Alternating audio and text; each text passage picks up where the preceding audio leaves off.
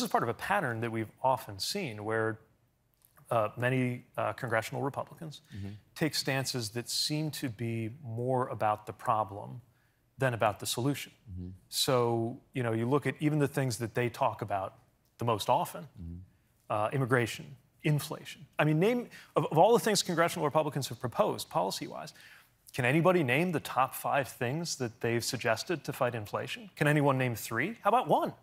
You know, they voted no on the Inflation Reduction Act that was about lowering prices for Americans. And I would have loved nothing more than to have a debate between the Democratic Inflation Reduction Act and the Republican Inflation Reduction Act on the House, of the floor, and Senate, and argued over which one was better, but there was only one, and it was ours. And luckily, it passed.